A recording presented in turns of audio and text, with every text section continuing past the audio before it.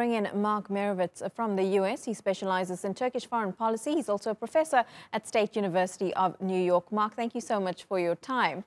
Now, how do you think the Greek Cypriot side is going to react to the two-state solution proposal from Ersin Tatar?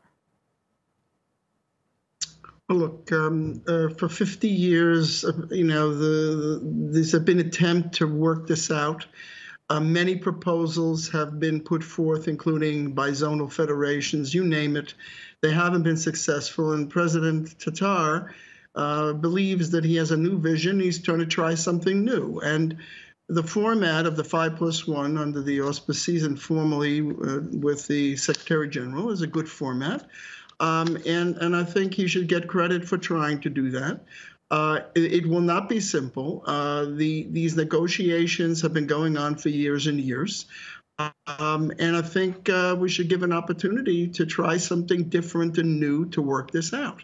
I think that it would be the benefit for all of the people living on the island to actually work together, particularly on the issue of the resources in the Mediterranean, and not fight about it, because nobody wins, everybody loses. And there's a win-win possibility here where the parties can get together finally and work this out. And so I think I'm going to be cautiously optimistic.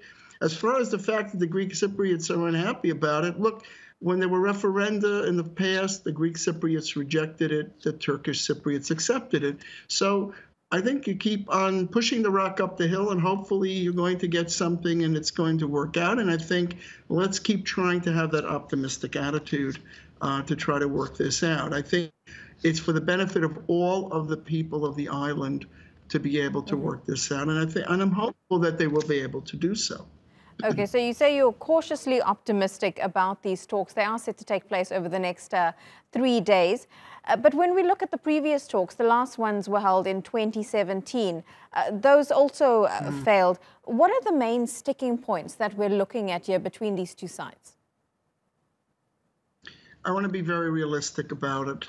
What you have is really two separate societies, two separate groups developing themselves. That's why the two-state solution is really a very, originally, if you remember the history, the Greeks wanted enosis, which was unification with the mother country of Greece, and the Turks put forth taksim, which was the partition. And that's where after all these years, we're back at the same thing. The problem is there are two separate societies, the Turkish Republic, the Greek Republic of Cyprus.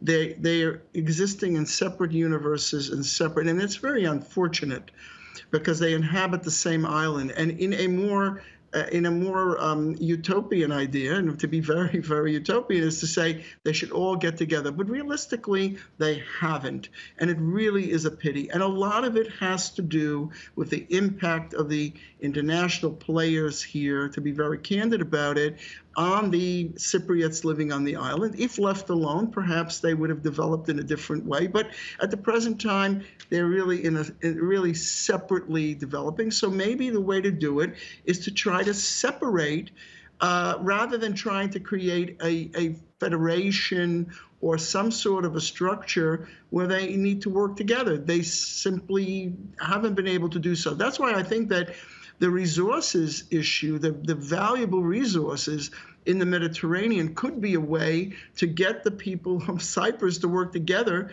to be able to benefit from those resources. If they keep bickering and fighting and disagreeing, they're never going to figure this out, because everybody's been drawing lines and zones, and how do you end up with a win-win? And so all I'm saying is that they should try for a new idea. And that's why I think President Tatar really brings something new to the table. He's saying, look, I have a new idea. I'm going to try to pursue it. I'm going to do my best to do it. If I can't, well, then I'm going to try something else. So I think that with the Secretary General's auspices here, hopefully the parties can sit down in a serious fashion, this 5+1 format, and work this out for the benefit of the people of the island. And it's the people of the island that have to live together, and they should live together, but they can be politically separated. But they're on this island in the Mediterranean, and they should try to live together in peace. And I think that should be the objective. And as far as embargoes, and boycotts of Turkish Cyprus, I think that really needs to end, because it is an anachronism and inappropriate in the modern world today to have boycotts and embargoes of the people of the Turkish part of the island. That's just inappropriate. So they should work on this and try to solve it, and they should keep trying, and they should definitely not give up. And I think that was President Tatar's intention, is to really try something and say, I'm going to try for this. And we should give him credit for it. And I hope they succeed.